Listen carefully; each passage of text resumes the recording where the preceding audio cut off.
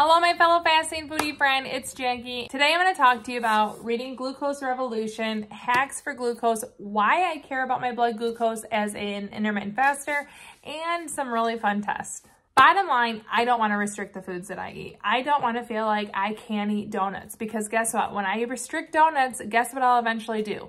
Eat 18 donuts in one day and give up on whatever said diet told me not to eat donuts. However, as an intermittent faster, I don't have restrictions. So when the day comes that I want to eat a donut, I eat a single donut, I enjoy it, I don't feel bad, and then I move on and I fast on and I eat whatever the next window begs me to eat. It is a freedom that is hard to understand until you've experienced it yourself, but I get it through intermittent fasting. However, that doesn't mean that I am not on a quest for knowledge, and having a continuous glucose monitor has shown me personally how I react to certain foods. If you want one, this isn't sponsored, but I do have an affiliate code. If you take a survey down below, you can find out how to help you meet your goals. It's a free, no credit card survey. It just tells you how they can maybe meet your goals by having one of their continuous glucose monitors. NutriSense has sent me 5 different continuous glucose monitors that I've been wearing over the past few months, a total of 10 weeks. I wanted to make sure I was doing tests that made sense. So I got Glucose Revolution. I absolutely love this book. Nowhere in this book does the author Jessie tell you to not eat foods. I was kind of expecting her to be like, don't eat sugar, don't eat bread, don't eat carbs. Not at all, not a single place. So already thumbs up in my book. What she does is she helps you to understand blood sugar, understand why it matters, and understand why you want to flatten your glucose curves. She does a great job of sharing all that with you. And then in addition to that, she gives you hacks on how you can flatten your curve. Why do you want to flatten your curve? In the book, she talks about how glucose spikes and crashes help you to feel hungry, crave the sweet things. It makes it really hard to eat properly when you have those spikes and those crashes. So when you level it off, you're going to stay satisfied and full much longer. Avoiding the crashes are also going to help you to sleep better, have better moods. There's a lot of information in the book. I'm not a glucose expert. I'm just someone who wants to do better for me personally. In this book, she tells you, if you're going to eat this chocolate cake here are hacks that can help you to eliminate some of the spike that comes from it. Everything from eating vegetables before you have the sugary item, putting clothes on your carbs. So if you're going to have the chocolate cake, maybe having Greek yogurt with it, some sort of protein or fat. There are tips like exercising afterwards, and she goes into every single hack and she tells you what it's going to do for your glucose and how it's going to improve it. One of the hacks that she talked about was apple cider vinegar. Having apple cider vinegar before you eat something that might cause a spike has the potential, she says, to reduce your spike by up to 30%. So I convinced my husband to join me so you can see us testing these different hacks from a male and a female perspective. We are both going to fast at least 18 hours. We're both going to eat the same thing, and we're going to both do the same test. And that is what this video is today. And this is my hubby, Matt. So NutriScience was so kind to send him a sensor, and I put it on him earlier today. So we are going to be starting off with one of my favorite foods. I went to our local donut store, Sweetwater's Donut Mill, and picked out a donut that he and I both like. We are opposites when it comes to the donut spectrum, but we both like the Boston cream. So you're going to see us testing the Boston cream, how it affects our continuous glucose monitor. I even convinced this guy to fast before he eats the donut.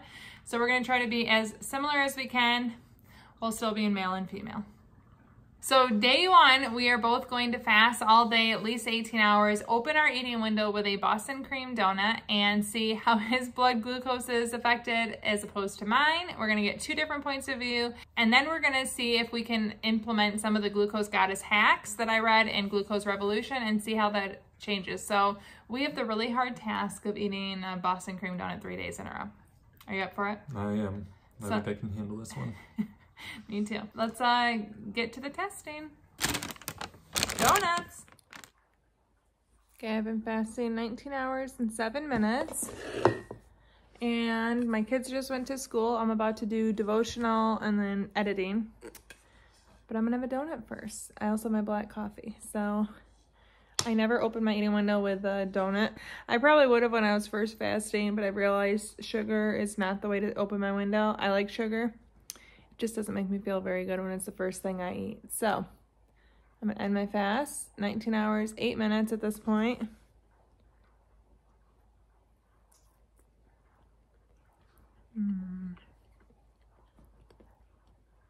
All right, time to eat.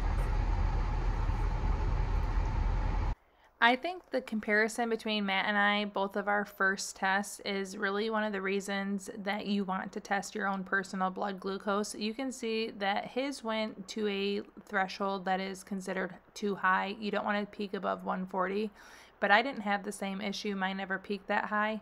He had a overall delta of 64 and my delta was 56. That means that the change between our lowest when we started and the highest at some point was either 64 for Matt, 56 for me. And you can see on a scale of 1 through 10, with 10 being the best, Matt rated a 2 out of 10 because of how high his spiked, and mine was only a 5 out of 10. Now we're going to move into day 2, where we put a hack in place and see if we can make our peak better. Day 2 of testing, broccoli first, then the goods. Are you excited? Oh yeah. Do you think you're gonna have a better glucose spike than yesterday? I hope so. I hope so too. Okay, so we downed the broccoli. I measured it so we had similar portions, or the same portion, and now we're gonna eat the same donut. So cheers, Boog. We'll tell you our results in 2 hours. So this was using the hack, eat your greens first. Woohoo! Good news! We definitely saw improvement eating broccoli before we ate the same donut. Both of them started from a fasted state. My husband went from a delta of 64 to 40, and he didn't peak above 140. So he went from a 2 out of 10 to a 6, which is phenomenal. I went from a 56 delta to a 48, and I still wasn't peaking above 140. And because I didn't see a huge change and I didn't go from an unhealthy or a concerning spike to a lesser spike, I didn't see as much of an improvement in my score. I stayed at 5 out of 10, but my delta still was less than the day before, and that's considered good. Got day 3 donut here. Okay, so day 3 is here, and we are going to eat the same donut. However, first we're going to take a shot of apple cider vinegar. I have mine mixed with sparkling water. Matt's just taking it. It's a tablespoon. Then we're going to have the same amount of broccoli we had yesterday, so eating our veggies first. We're also going to put some cloves on our carbs, so we're going to have a cheese stick when we eat the donut. So all of this hopefully will have a less of a curve than yesterday, which had less of a curve than the day before. We're going to flatten it. Are you up for the challenge? Yep. So let's take our apple cider vinegar.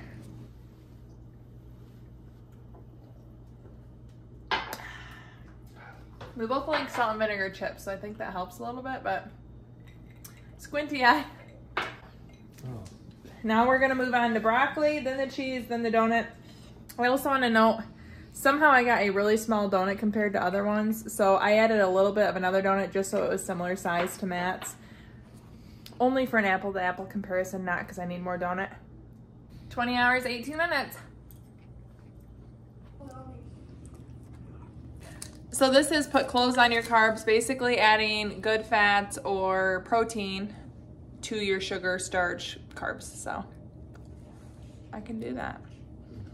I guess in a way, it's also don't count calories. I'm not worried about the added calories of the cheese stick because it's gonna help flatten the curve. I don't worry that it's eating more. Same with the broccoli. And finally, the best part. I still really am enjoying this 3rd day in a row, are you? Mm-hmm. Love my donuts. Okay, we're moving. We're moving after we eat, right, Boog? Yep. And we got our little guy with us. We are going on a 10-minute minimum walk. We'll let you know how long it is. I'm not recording at all. Okay, so our walk has been about 15 minutes. My hair really loves the mist, but we're gonna see. What do you think? Are we gonna see improvement from yesterday? I think so. I think so too. And I'm a little more full with the broccoli and the cheese. It was more satisfying. And a double woohoo, because not only did we see improvement again, but we also ate more food. It's kind of counterintuitive, but when we still consumed more, we had a cheese stick, we had the broccoli and the apple cider vinegar, we still saw improvement. Matt went from a delta of 40 to 34. His peak wasn't as high, and he scored a 7 out of 10. I increased my score from a 5 out of 10 to a 7 out of 10.